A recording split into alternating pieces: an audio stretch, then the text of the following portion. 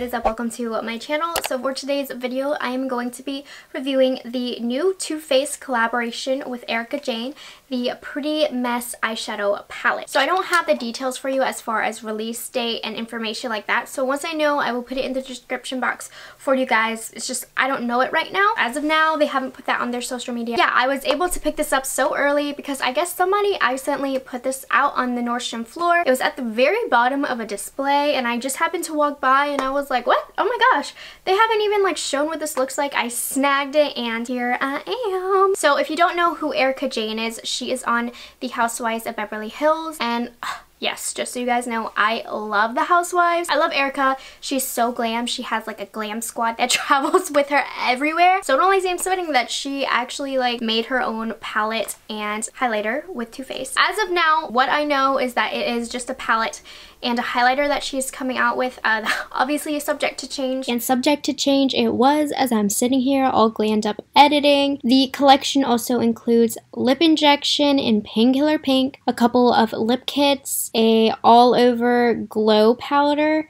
and the highlighter as well. So that was just released on Trendmood. So I'm gonna go into the information that I do know about this palette. It is $42. That is how much I paid for it, and it is limited edition. It says it on the box as well as the packaging that it is limited edition, but it's a collaboration, so obviously it was most likely going to be a limited edition product. So when you purchase the palette, it's going to come in a box like this, and it has this tear if you dare warning explicit eyeshadow palette. So extra, so cute. And then you literally can just slide it off, and then you have the regular outside box packaging. It says Pretty Mess, ERIKA JAYNE's name is on it, and then if you actually look on the back of the box, it has the colors and the shades. Pull that box off, we're gonna get to the good part. The actual palette, it's pretty simple packaging. It just says Pretty Mess on a grid, ERIKA JAYNE. Really cute, very simple. And then on the back, this is what it says. Go from housewife to club queen with this exclusive palette designed by Too Faced co-founder Jared Blandino and his bestie, superstar ERIKA JAYNE. These are 12 essential shades ERIKA uses to transform from a natural Beverly Hills beauty into her iconic, glamorous onstage persona for a look that says, "It's expensive to be me." Have you guys ever heard that song? So now you open up the palette and it is going to reveal 12 shades. Now for those of you who like mirrors, this palette does have a big mirror on the top, and then you get 12 shades that are in a scattered formation. Some people will find that annoying because they'd rather save the space and just have it straight. I think it's cute, but okay, yeah, you could totally have a smaller palette if it was straight, but you know, it's ERIKA, she's extra, what do you expect? Now all of the shade names are really cute. They have kind of ERIKA styled words, I don't know, close off, show and tell, rich is better, whatever, who cares, Queen E, you know,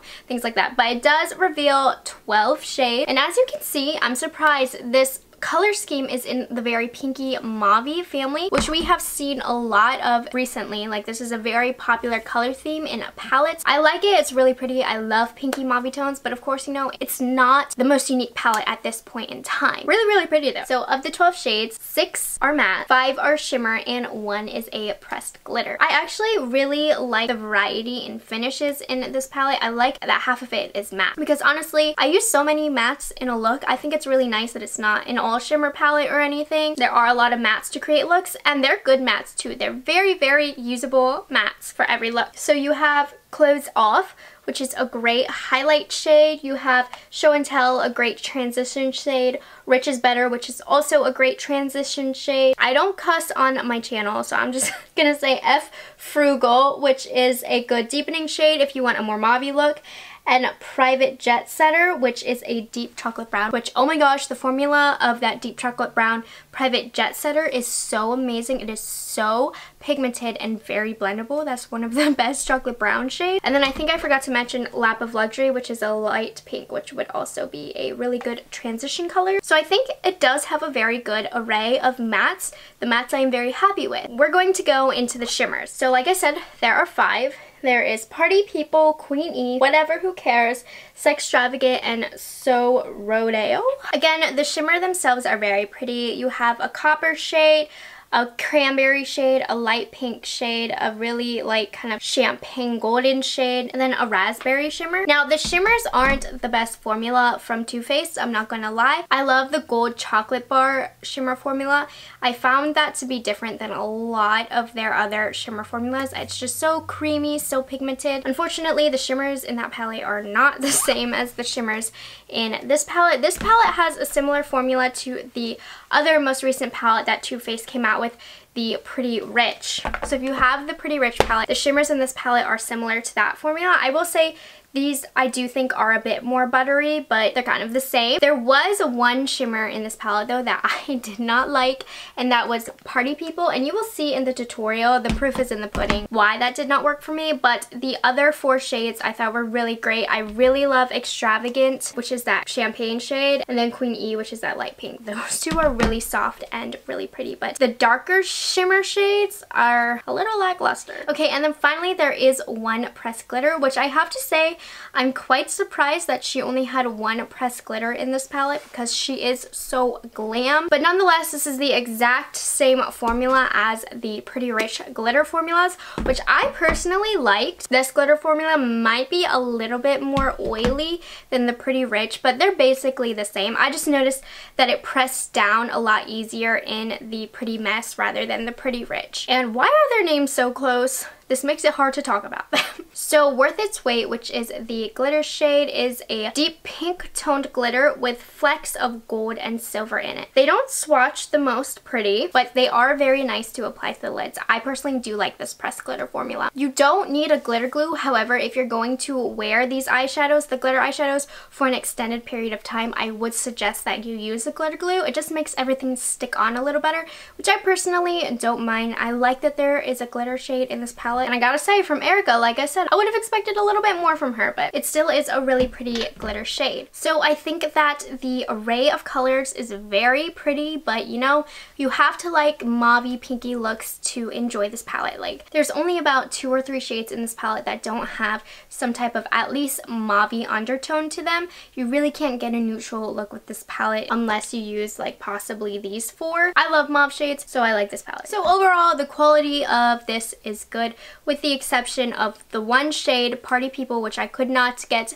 any pigment off of this. So here it is on my finger, and as you can see, it like barely went across. Usually deeper shimmer shades I find are relatively easy to formulate for companies because those are always really good in palettes. So the fact that Too Faced kind of bombed on it, the mattes blended really good. For the most part, the shimmers are okay. And I like the glitter shade. I like the color theme of this. Overall, I like this palette. So let's go into the tutorial of how I got this look that I'm wearing. So I started off with the shade Clothes Off, and I used this to set my brow bone. For my personal skin tone, I would say that this is maybe a shade too deep for me to use as a matte highlight, but you know what? I still made it work. It's really good for setting all over concealer on my eyelid, but if you're medium to deep skin tone, you will definitely like the shade. I then went in with Lap of Luxury, which is a lighter, paler pink shade, and I used that in the inner half of my crease to start off the look. It was very soft. I mean, it blended fine. It's a lighter matte shade. I didn't notice it to be chalky. I thought it was nice. And then I went in with the more mauvey shade, Rich is Better, and I used that on the outer half of my crease. Again, really like the shade. Didn't notice too much of a difference on my eye between the 2 shades, but they were nice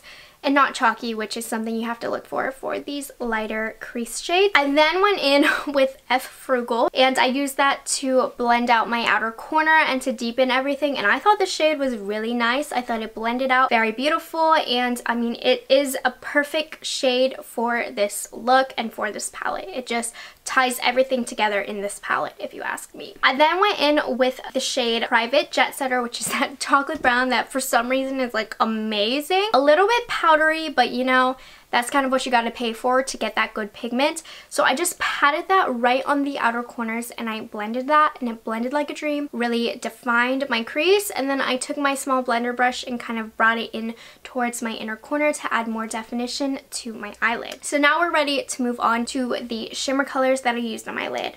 So I started off with Party People. Now here's my thing with Party People. I tried different brushes, different techniques, and I could not get it to show up on my lid. You'll see in the clip right now that it's just, you can't even see it. So Like, again, that's the only real disappointing shade in the palette for me. So once I gave up on that, I went into Whatever Who Cares, and I put that in the center of my lid. This is like a shimmery raspberry color. Not the most amazing quality with this shade, but I mean, it got the job done. I just put that in the center of my lid. I then went in with Queen E. Really like this. This is one of my favorite shimmer shades in this palette.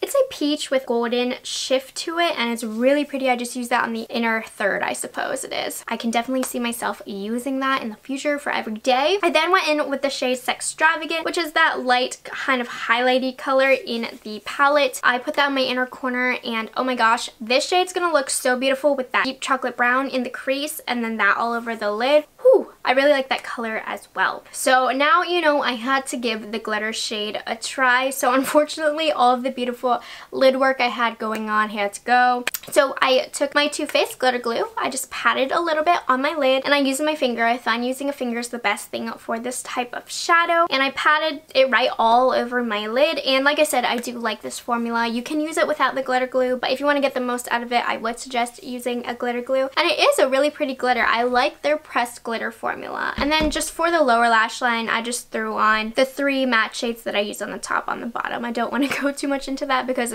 I literally just layered them one on top of the other. Alright, so who should buy this palette? Should you buy this palette? I honestly think that this palette is going to be really good, surprisingly, for medium to deeper skin tones. Erika's very fair herself, and I mean, if you're fair, you can definitely use this palette, but I do find these colors, they do accommodate to somebody of a darker skin tone, which is awesome. Now, Erika's very fair herself, and if you're fair, you can definitely make this palette work, but I do find the shades in here, they can definitely accommodate to more deeper skin tones as well. So if you have a deeper complexion, don't let that stop you from buying this if you're interested. Like I said, it's not the most unique color scheme, especially right now with all of the similar mauve palette releases, but if you like Erika Jayne or you like Too Faced, I think this is a good pickup.